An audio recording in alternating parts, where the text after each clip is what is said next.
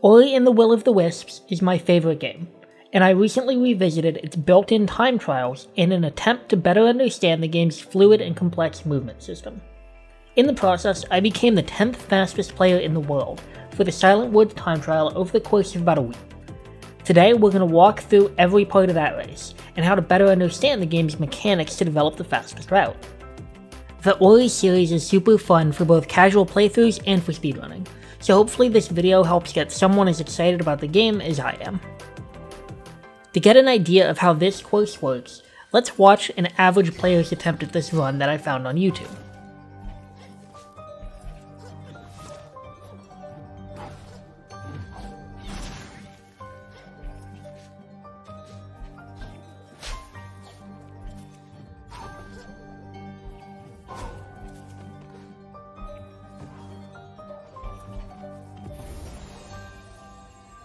It seems pretty solid, right? They're following the intended route, they're moving pretty quickly, and they're never pausing or getting stuck. But every component of that run, down to the smallest detail, can be improved upon in some minor way, culminating in a time that's over 7 seconds faster than the run we just watched. Let's break it down. The race begins with 2 grapples. You grapple up to this first flower, and then go even higher to the second one before moving over to this rock. At first glance, the only thing you can do here to go a little faster than the player we just watched would be acting more quickly out of the grapples, which allow you to reach the rock sooner. However, we can do better than that in 3 ways. First, instead of grappling to that flower as soon as the race begins, you actually want to dash forward and then grapple. This seems counterintuitive. After all, it means you're spending more time on the ground, and your goal is to get high in the air as fast as possible. But the grapple drags you upwards based on the angle between Ori and the flower when you initiate the grapple. So when you grapple from the race's starting point, you're moving at a diagonal angle, and taking longer than necessary to reach the height from which you can see and grapple to that second flower. Dashing forward lets you grapple straight up, making the grapple much more effective at reaching this height, and more than making up for the time spent dashing. Once you initiate the second grapple, you don't want to let yourself get pulled all the way up to the flower before continuing to the right. You can cancel out of your grapple at any point with a jump or a dash, and once you've obtained enough height to comfortably dash over to the rock, then any extra time spent grappling is just time wasted, so you want to cancel your grapple with a dash to begin moving over towards the right. In order to reach the rock as quickly as possible, you want to take advantage of the way Ori's movement is programmed. At any point in a dash, you can input a jump to cancel the rest of your dash, and then do whatever you want after the jump. And you can do the same with a dash at any point in a jump. This means, if you're fast enough, that you can do a dash, cancel the end lag of the dash with a jump after your initial burst of speed, and then immediately cancel the jump with a second dash to continue moving as quickly horizontally as possible. It's important to note here that normally Ori can only dash once in the air. But because your first dash is being done out of a grapple, that doesn't get counted as your aerial dash, and that's why you can do a second one immediately afterwards. If you were to just jump into the air and try to dash twice, you wouldn't be able to do that, but because we're dashing out of a grapple, we can ignore that rule, and that's exactly what you want to do here. You dash to the right to interrupt the grapple, jump to interrupt the end of the dash, and then immediately dash again to reach the wall. Once you hit the wall, your next goal is pretty simple. You need to get over it and grapple up so that you're able to dash to the right and bash off of this flower. There are a few things you can do to speed up this part of the trial, but they're all pretty straightforward. First, instead of climbing up the rock to reach the top, instead you want to jump and then dash forward right when you're level with the top. This will let you get to the other side as quickly as possible while retaining your forward momentum from the dash. And because you landed on the platform while in the middle of the dash, even though you started and ended while airborne, it doesn't get counted as your aerial dash because you hit the ground. This means that you can do the same trick as before, jumping to cancel the end lag of your dash, and then immediately doing a second dash to move quickly to the right. Once the second dash is over, you can grapple up to the flower, and again you'll want to cancel the end of the grapple with a dash so you don't spend extra time stuck in the grapple. Everything we've done until this point is pretty consistent once you've practiced these techniques enough. But this next part is one of the most inconsistent sections of the entire run, even with lots of practice. What the game wants you to do is bash straight up, double jump, fall down onto this platform, and then jump back up and burrow through the sandball so you can keep moving over to the right. The problem is that it wastes a lot of time to let yourself fall back down onto the platform and then jump up again, so we want to either avoid needing to land on the platform at all, or find a way to land on it without needing the extra wasted airtime of going too high and then falling back down. Either of these options are doable, and I'll explain how to do them both, but I find the method I end up using to be slightly faster when it does work, so that's why I ended up using it in my final run. First, we could try to avoid the unnecessary airtime of falling back onto the platform by finding a way to land perfectly on it and then jumping up to burrow into the sandball.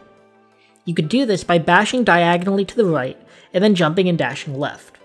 If done correctly, this will dash onto the sloped edge of the platform, and then you can cancel the dash into a jump from the platform itself now that you're treated as grounded, which allows you to burrow up into the ball. The timing for this can be a bit tricky, because you do need to dash at the right height to land on the sloped platform without any extra airtime from going too high, but it doesn't take too much practice to get the hang of it. The problem is that this method still requires kind of a roundabout path to get to the sandball, so you could go even faster if you could figure out a way to get above that platform and close enough to burrow into the ball without needing to land on the platform at all. But when you bash straight up, you don't get quite enough height to land on the platform. Normally, this is intended to force you to double jump to get enough height, and then you fall back down onto the platform. But what I figured out is that you can instead drift left after your bash, and grab onto this part of the wall right below the platform. From there, you can wall jump off, double jump, and that gets you just enough height to burrow into the sandball. This is way less consistent than the other method I just showed, because it requires a pretty precise bash angle, combined with drifting the right amount left afterward, but when done correctly, it's by far the fastest way to get enough height to burrow into the sandball. From there, you want to launch yourself out of the ball of sand diagonally and perform the same jump cancel dashes that we talked about earlier to reach the second floating rock. There, just like before, you will need to jump over the lip of the rock, dash onto it, and complete another jump cancel dash to get far enough to the right that you can begin to burrow into the rock.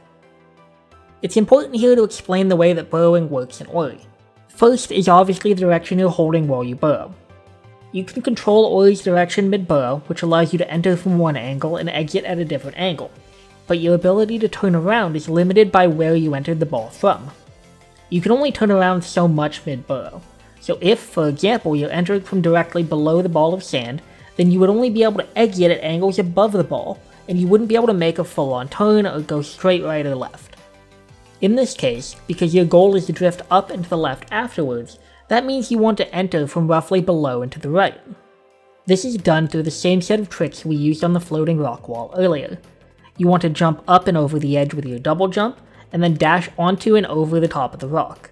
This refreshes both your double jump and your dash, allowing you to perform another jump cancel dash and move as far to the right as you can before you start burrowing into the ball. From there, dash to the left and double jump up to the hanging flower so that you can bash your way over the spikes and onto the final part of the time trial. From here, there's a pretty clear path the game wants you to follow to the end of the course. So let's revisit how that player from the beginning of the video approached this section.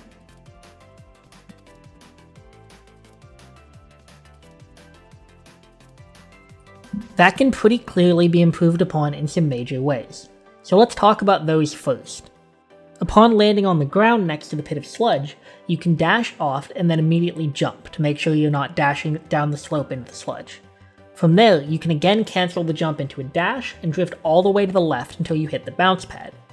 After that, the only real improvement you can make would be to drift as far to the right as you can so you're not wasting extra time in the air before you dash onto the finish line. Right? Well, what if we could skip that whole process altogether? What if we didn't need to deal with crossing the pit of sludge, or the dead airtime after bouncing off the bubble, or drifting back over to the right afterwards? Well, that's exactly what I did. That big hanging platform on which the finish line is located is solid, which means that Ori can grab onto it. That means that if you grab onto the lowest section of this wall and then let yourself slide off, you can dash to the left and jump back up on the other side to grab the wall again. Because getting to the lowest part of this wall is kind of difficult without just sliding down it and wasting time, there's a nice trick you can use to set this up consistently. Aim yourself after the bash so that you land on this ledge right here. It's a little less precise than it looks, you just have to make sure you don't go too far right and end up in the spikes. But from here you can dash to the left and boom, you're set up perfectly at the bottom of the wall. Once you've gotten to the other side, you still need to get out from underneath this platform so you can climb on top of it and cross the finish line. To do that, you need to jump off the wall, dash left, and then as soon as the dash is done, you begin holding right while jumping, which lets you jump up and grab onto the edge of the platform. From there, jump again and dash onto the platform to cross the finish line and end the race. This strategy is difficult, and it requires a lot of practice to get the hang of, but it's a huge time saver over even the fastest methods that involve bouncing off the bubble. The biggest thing to keep in mind when practicing this part is that you will need to dash at different timings after your wall jump depending on where on this wall you end up. If you're lower down on the wall, you might need the extra height from your jump before dashing left, and need to wait a little bit longer between the jump and the dash. Whereas if you're already at the top of the wall, then you would need to dash immediately to avoid bonking your head into the platform above you and beginning to lose height, which would stop you from quite being able to reach the ledge with your double jump. And that's it! This was the route and strategy that I used to claim the 10th fastest time in the world for the Silent Woods time trial, and in the process of labbing it out, I learned a ton about how the game engine works and how various mechanics intersect to create such a fun movement system. I decided to make this video to show off a small part of the complexity that makes Ori and the Will of the Wisps such a fun game to play, and to help anyone who's interested in learning more about the game get an idea of how I approached learning a time trial like this one. I hope you enjoyed the video and learned something interesting. Thanks for watching and stay tuned for more videos coming soon.